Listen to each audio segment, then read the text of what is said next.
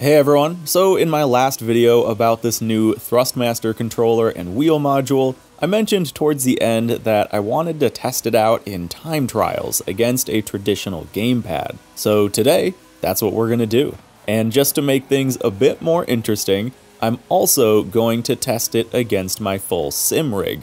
And we're going to be testing two different games here. Of course, Forza Horizon 5, and a full racing sim not meant for controllers, Assetto Corsa. And then at the end of both tests, I'll give my sort of final verdict about the wheel module. I've now had it with this controller for coming up on a month now, and I feel that's about the amount of time someone should wait to really feel comfortable with new hardware like this. And I have of course already made two other videos with the controller, so check those out if you want to see more of my early experience with it over the last few weeks. And with that, let's talk about this test. We're in Horizon 5, and I'm playing with the wheel module on my eSwap XR Pro, while chasing the ghost of a run I did with my Xbox Elite Series 2 controller. Now, I've played every Horizon game with an Xbox controller, and have about 3,000 hours spread across all 5 games. So it's needless to say that I am very comfortable with this game on a traditional Xbox gamepad.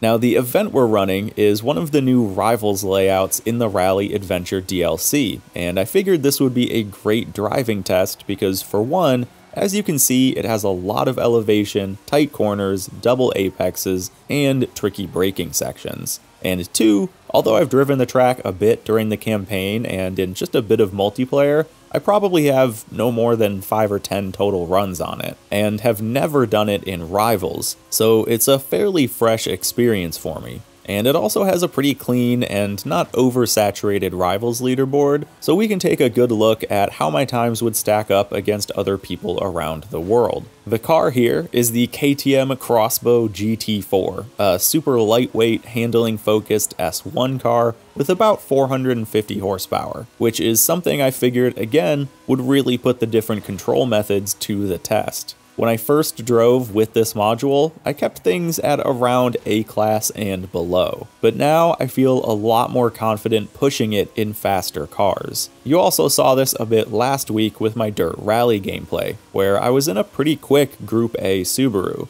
and as you can see here, pretty much throughout the entire run, I am right on my Ghost's tail. I even outpaced it for the first 40 or so seconds of the run here, and managed to finish just a third of a second behind the time I set with an Xbox controller. Now, I think this needs some context for how impressive this is. I have literally 100 times the amount of experience on a normal joystick, and I just got within a third of a second on this module, and set a pretty strong time on the leaderboard. Both of these times actually put me in the global top 50, with my controller time at 33rd right now, and the wheel module would put me just behind position 40. Now, this isn't a super populated leaderboard, so, the position itself is kind of inflated, but nonetheless, I still think the results here speak for themselves. I only gave myself 3 attempts here with each controller style, and without a doubt, I could have improved my wheel module time to match the Xbox controller, but I wanted to make sure this was a more realistic test, and I felt that limiting retries makes the test feel more accurate to a real experience with the controller. Now, I did give this a go on the wheel as well, and although I was able to run the track more easily, as I'm really comfortable with the wheel setup, I was perhaps unsurprisingly slower than the Xbox controller time,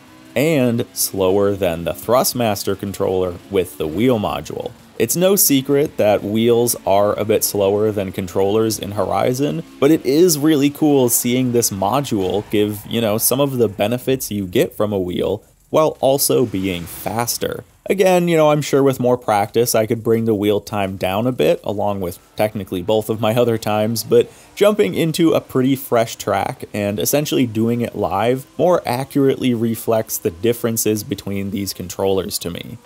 For example, you can technically beat Dark Souls on a Guitar Hero controller with enough practice, patience, and repetition, but that doesn't mean it's a good controller for the game. The more live experience and those earlier hours are more telling to me of how good the controller is, and the speed with which I have been able to close the gap on my joystick times here proves a strong point to me that this is more than just a simple gimmick. It really is a viable alternative. I think if I stuck with this controller for even more time, it would be just as fast as a joystick, maybe even faster for me in some areas, because roll steering a joystick is in some cases faster than tap steering in Horizon, and in my eyes, this module is effectively a better way to roll steer. For me, especially on a challenging track like this in a fast car, the only reason it still is slower is because I still just lack that super heavily refined muscle memory I have on a joystick for making those tiny split-second corrections in a fast car.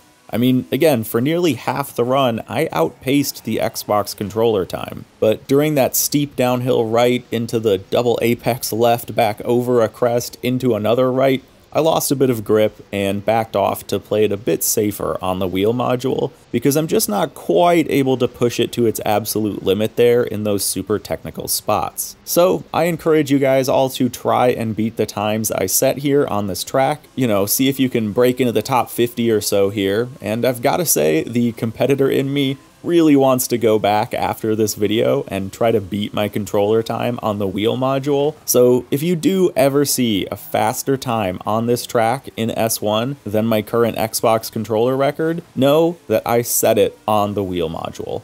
And now it's time to put this module to its ultimate test, taking it out of its intended purpose and hot lapping Assetto Corsa's Brands Hatch in a rear-wheel drive Caterham against my sim rig. This is a track and car I am somewhat more familiar with, but haven't driven in quite a while, so I gave myself just a few more laps to adjust to both the sim rig and Thrustmaster wheel module. I ran 5 laps with my wheel, and I gave it 6 with the Thrustmaster controller because I goofed up on my 5th lap and I wanted to give it one more. In my sim rig, of course, the game feels fantastic. This is a pretty tricky car because it's got a lot of weight in the back and a long wheelbase, meaning you really have to manage front grip entering corners and shifting weight smoothly, but it also loves to oversteer if you throw it too hard, so it very much demands proper driving. In the sim rig, I make less mistakes and can correct easily, but it takes me a bit of time to get up to speed. After 5 laps, I managed a time of 1:50.241.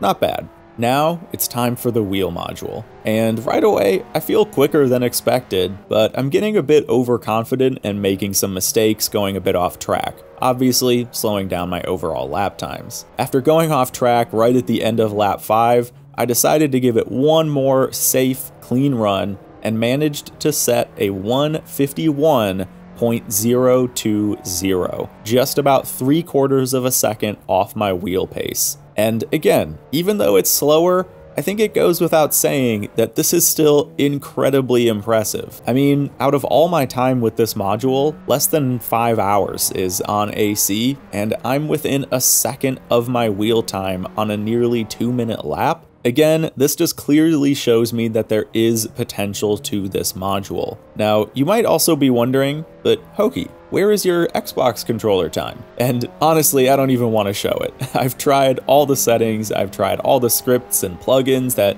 make it feel like Forza or mimic the console controller settings, and it just isn't that good. My best time was like a 1:53 something, but I was all over the track. Don't get me wrong, yes, AC is playable on Xbox controllers. I know quite a few people that do it, but especially in a real time attack setting like this, it just isn't that good. And this wheel module is absolutely enough to make that difference to me and make the AC controller experience worth playing.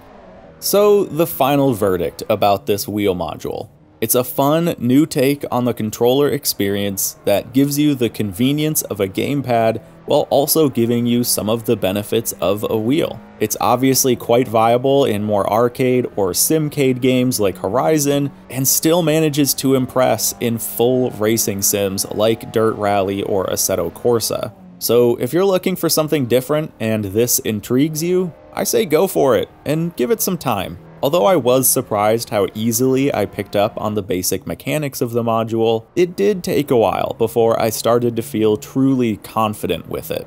And I still feel fairly early on in the learning curve here. I mean, again, I have thousands of hours on sim wheels and joysticks. This module is still pretty fresh. I don't think it's going to be for everyone or fits every use case. I mean, standard gamepads are still great, but that's kind of the beauty of this controller as a whole anyway, is that you can just swap the modules out and turn it into a standard gamepad. So this controller has absolutely managed to earn its keep for me, and I will be using it more in the future. So thanks everyone for watching my journey with this Horizon 5 Edition eSwap XR Pro controller. I hope you've enjoyed it, and I hope that it's been helpful. And I'll see you all in the next video.